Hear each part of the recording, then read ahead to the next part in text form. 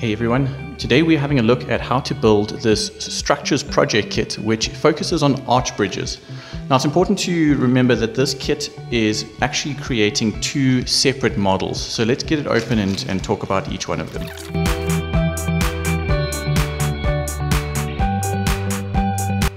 Okay, so this is what we've got in the kit. And we can immediately separate it into the two projects. So you can take your bag of sand and your bag of cement, and you can put that aside for now. You can take your skewers, and you can put that aside. You can take one of these 20 by 10 centimeter cardboard bases and your curious gum, you can put that together. These white sticks, these are paper sticks that basically lollipop sticks, and you're going to take these coffee stirrers.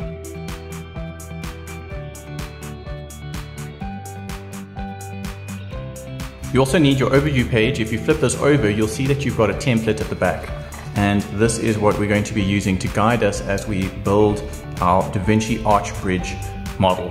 So the Da Vinci Arch Bridge model is really cool. It's a structure, a bridge that Leonardo da Vinci designed himself, and it's a frame structure because it's made up of individual beams and it supports a load.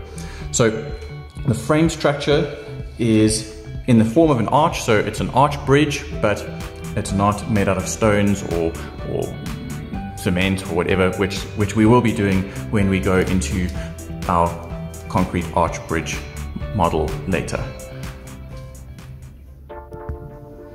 So this kit is really actually very simple. What you're going to do is you're going to take your template, you're going to take the coffee stirrers, and you're going to cut them to the sizes that you've got here. You can see the template is pretty much 1-to-1, so you can mark it and cut them to those lengths over there. And then you make these 4 or 3 different sizes, but there's 2 of those ones, 2 of those ones, and 1 of those ones. And it's basically just an H-shaped construction that looks like that. So you're going to take a small blob of your curious gum.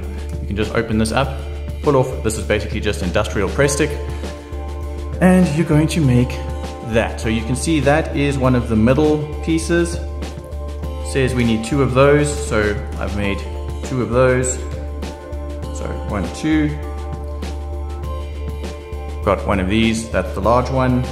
1 and 2, and the smallest one over here, you can see curious gum sticking out the side, and that just sits over there.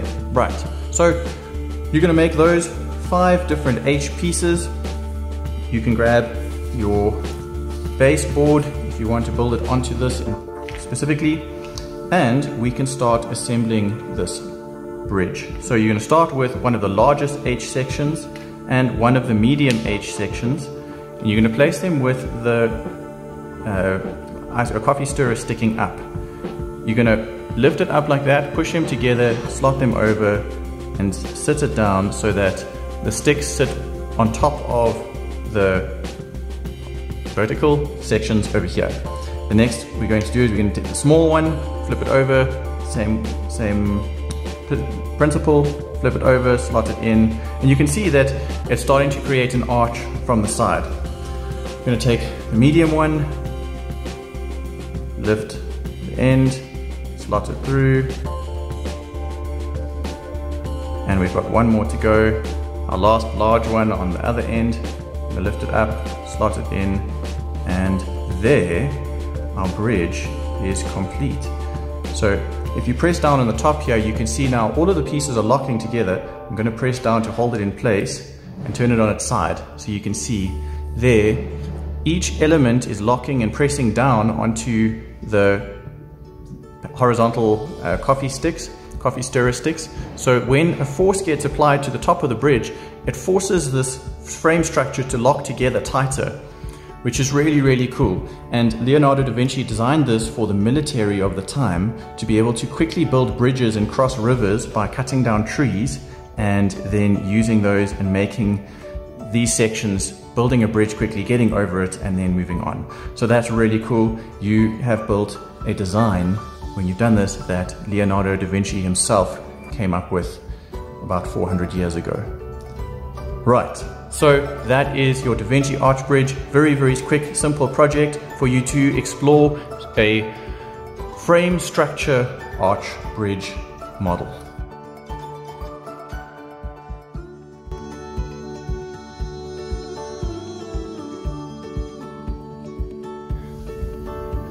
So the concrete arch bridge part of this project kit is a little bit more in depth than the DaVinci Arch Bridge model. And what you're going to be doing is you're going to be making a mold where you use the mold to cast concrete into the arch bridge block shapes, right?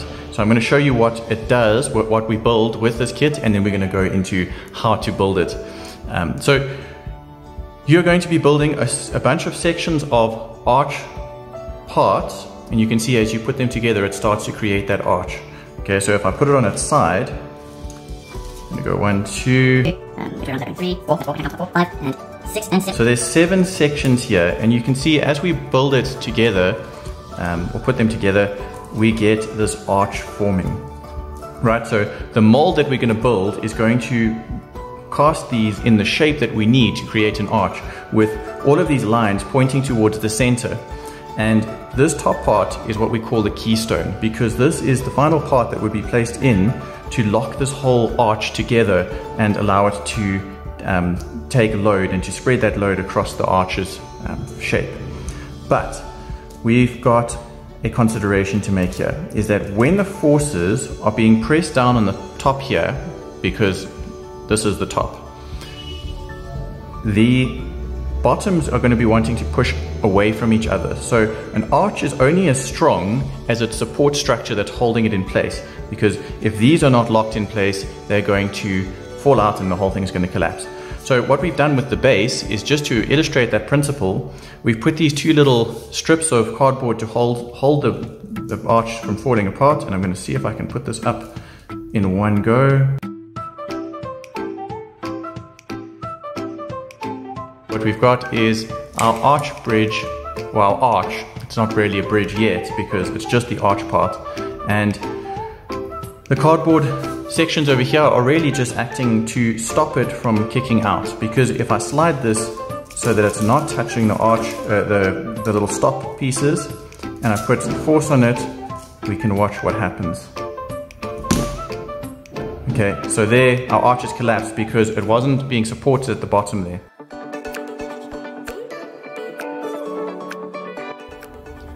So for this part of the project, you're going to need all the other bits that you didn't use in the first DaVinci Arch Bridge model components. So you'll find that you have a 20 by 10 centimeter cardboard base. You've got what's left of your Curious gum. You've got a bag of cement, a bag of sand, and a plastic bag. We use this for mixing the cement in.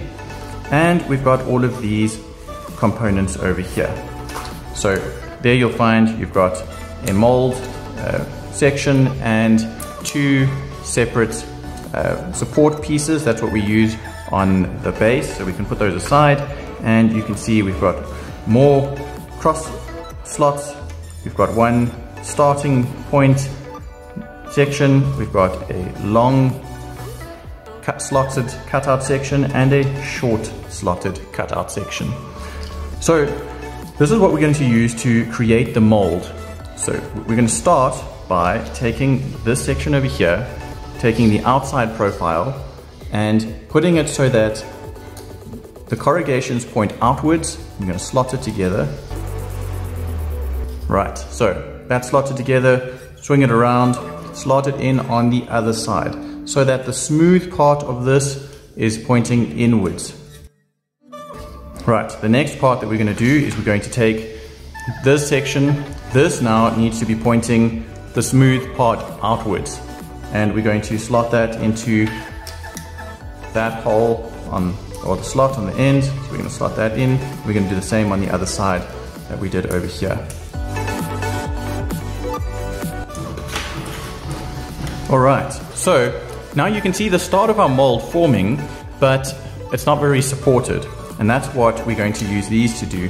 And so now you're going to flip your model over so that you've got the slots over here pointing up. You're going to take these guys and you're going to start slotting them in as we go all the way around. And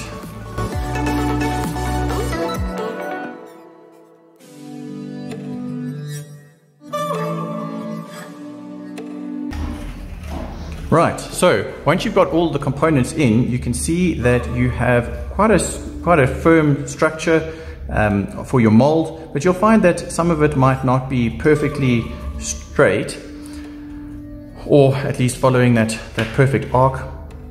And that's where we're going to use our Curious gum and our base to secure this mold down onto the base over here. So if you have a look there, that's exactly the right size that it needs to be to hold it in place. And we're going to use the Curious gum and we're going to stick it in a long thin strip. So we're going to pull off sections like this and we're going to stick it all the way around the base, and then we're going to flip it over and then use that to stick it firmly down onto the base of, well, the cardboard base, and then we're going to cast our concrete into this mold that we've made. So let's get started.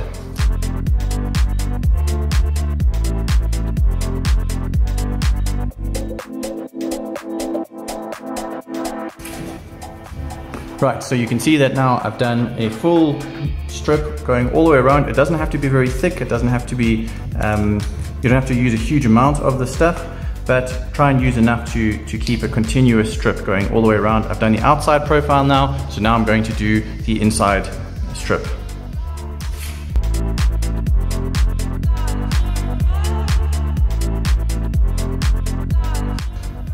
Okay, we have our Curious gum going all the way around the top and all the way on the inside. Now we're going to put some pieces going across just to stop the cement from running through all the way along the cross pieces, and then we're ready to stick it down.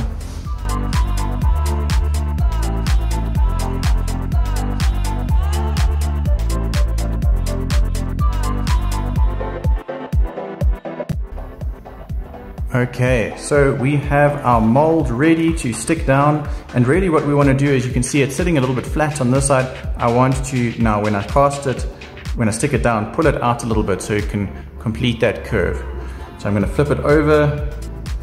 I'm going to start from the one side, line it up along the bottom, and stick it down carefully. Right, so now you have your mold in place. You have everything stuck down nicely, and we can get into mixing cement with sand and making concrete. So remember, we're not filling this with just cement. Cement is like the glue that we're using to bond the sand together to make the hole. Right, so there's our arch. Let's get into mixing some cement concrete.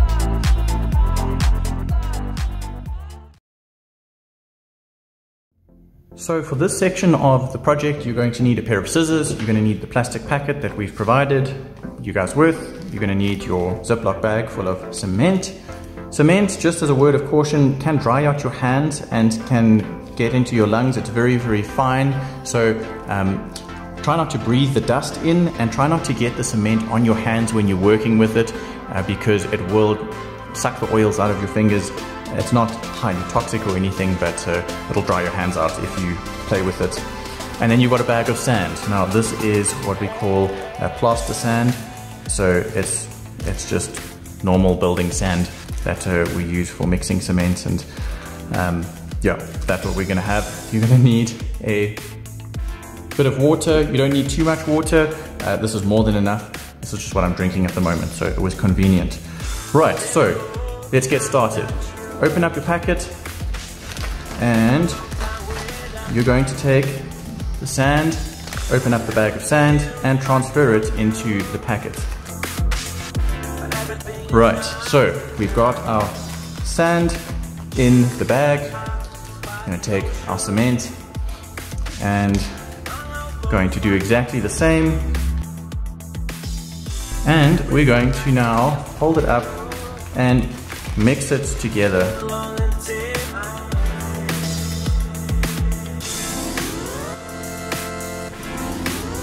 You can see it's becoming much more uniform in color now.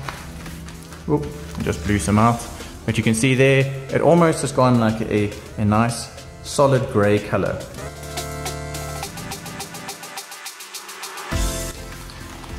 You will notice that you've got quite a lot of cement or a lot of concrete in this bag, and it's more than what you need to fill the mold. So just be aware that you will have more than you need, and if you're feeling uncertain about how much that's going to be, or if you don't want to mess the entire thing up, take the sand bag that you've got, the empty sand bag, and empty some of the cement mixture into that, so that you can start by mixing a small amount, and then if you add too much water, you can add more cement and sand. So I've emptied about that much into the sandbag, and I've still got the majority of it in here. So it's maybe like this is 2/3 and that's 1/3.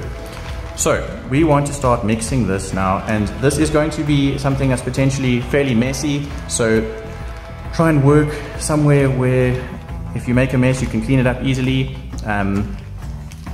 It's not going to stain things and cause permanent damage, but work neatly as you go. Right, so I'm going to take this now and fold it open a little bit like that so we can see it a bit better. And you're going to start adding water, but you're going to add a little bit of water at a time, because you don't know how much you need to get a nice even mix. So if you have a look there, you've mixed it in, you start mixing it around, and you can see that this hasn't wet everything, because I've got a whole bunch at the bottom there that's not mixed in, but it's quite sort of sloppy at the top here. You can see it goes a much darker brown color, and we want to use as little water as possible so that the mix strength will be very high, but we also need to give it enough water to start the reaction. So it's kind of like you want to use enough, but you don't want to use too much.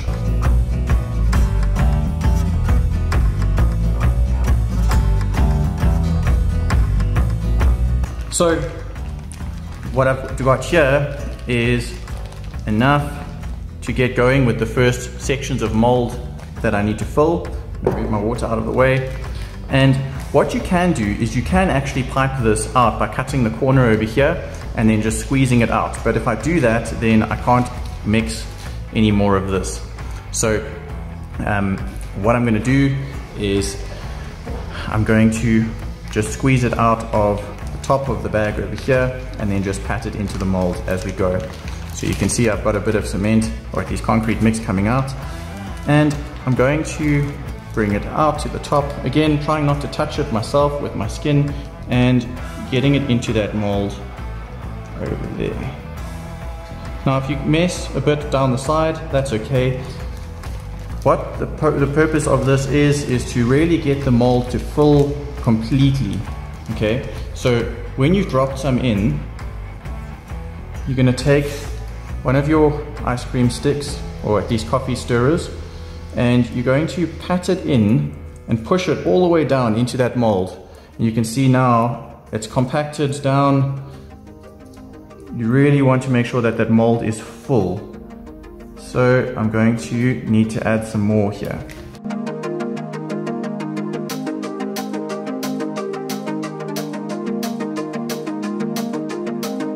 And you're going to just continue going all the way through and filling all your mold cavities.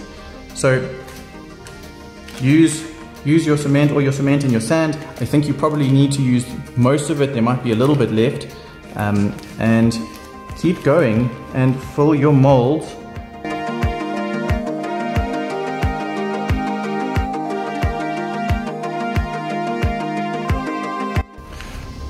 Right, so you can see that I had to use the rest of my cement and sand. There's a fair bit left in the packet, but I didn't mix enough at the start, but that's easy to just mix up a little bit more in the packet. And when you get towards the end and you've made sure your mold is all full, you can really smooth it over and get it looking nice. You can tap it down a little bit to make sure that the mold is full.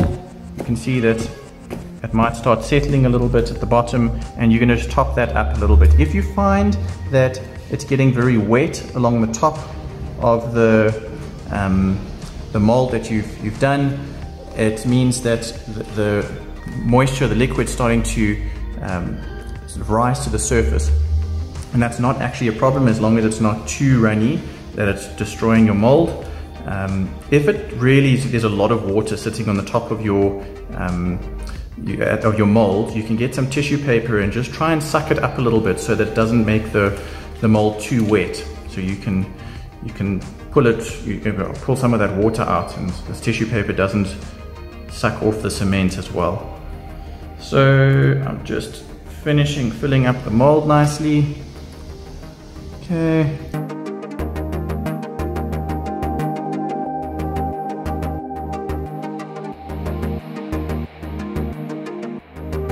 So when you're done with this point, first prize is if you find a plastic bag that you can put this into so that it stops the water from evaporating very quickly. Leave it for at least 24 hours now so that it can get nice and strong and it doesn't dry out too quickly and lose its strength. And then we will unmold it in a few days and we will be able to see whether our mold has made a suitable strength arch bridge. I hope you guys had fun in this process.